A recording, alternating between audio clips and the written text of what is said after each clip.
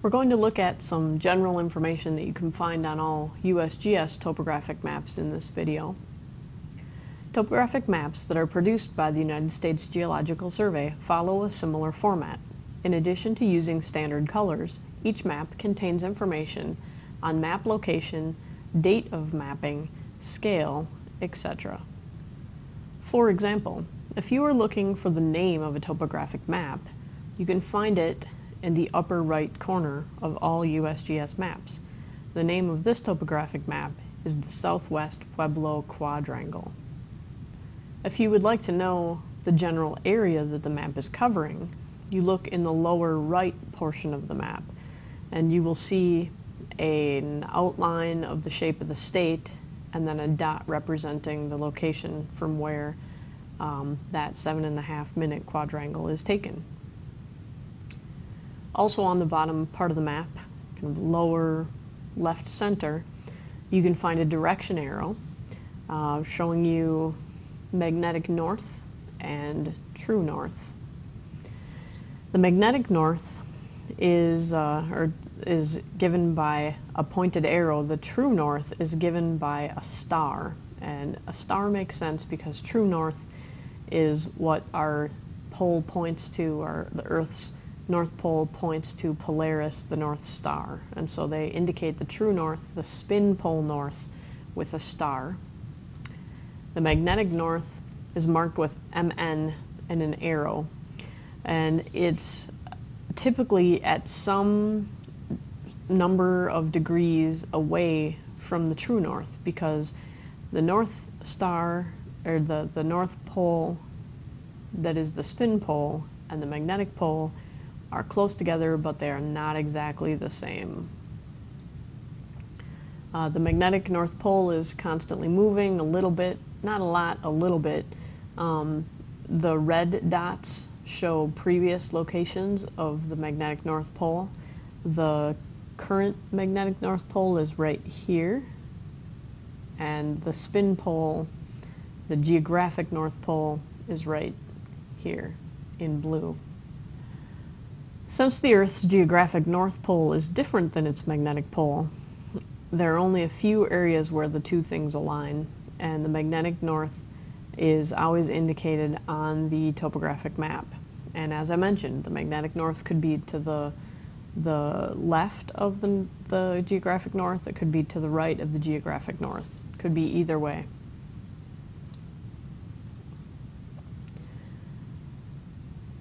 The magnetic north arrow shows both the direction that the magnetic north is from true north. In the example, magnetic north is east of true north.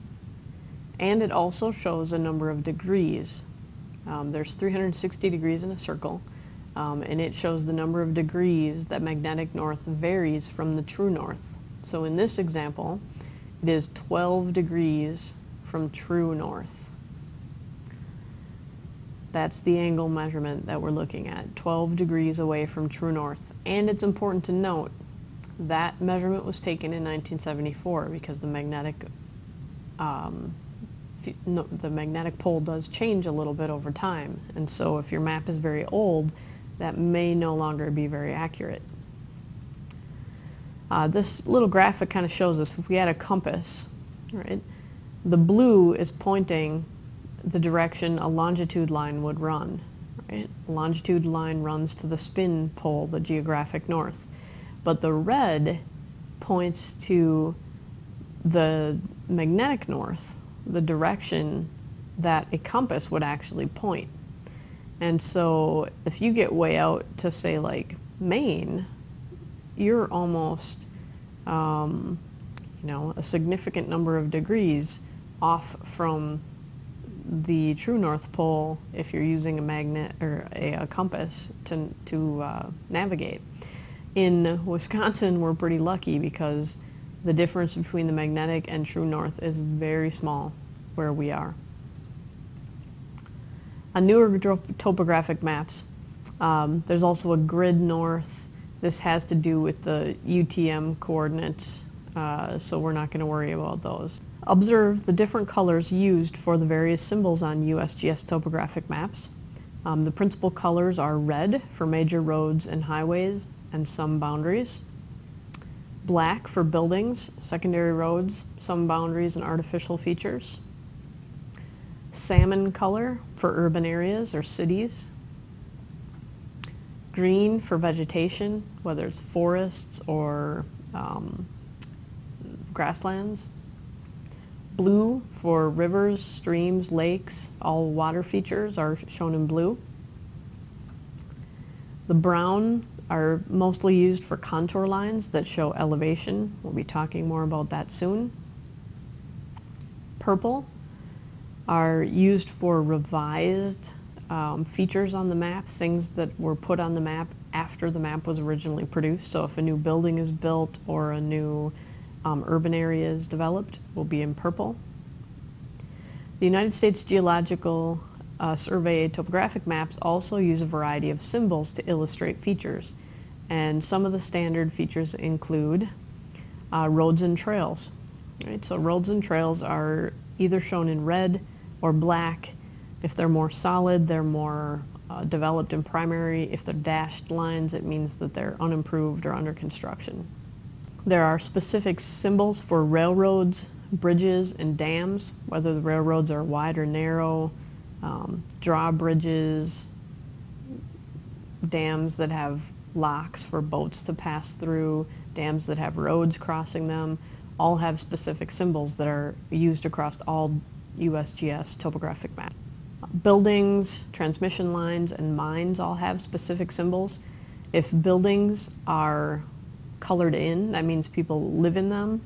If they are just an outline, that means they're like a barn.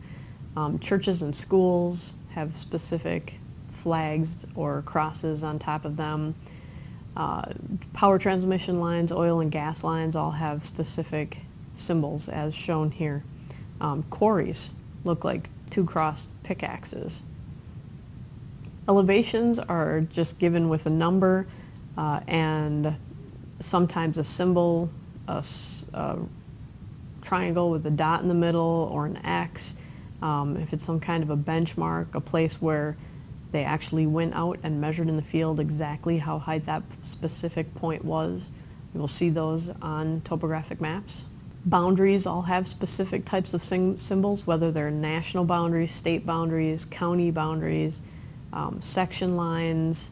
The township and range are typically in red, and the other boundaries, whether they're state or county, or parks or national, tend to be in black.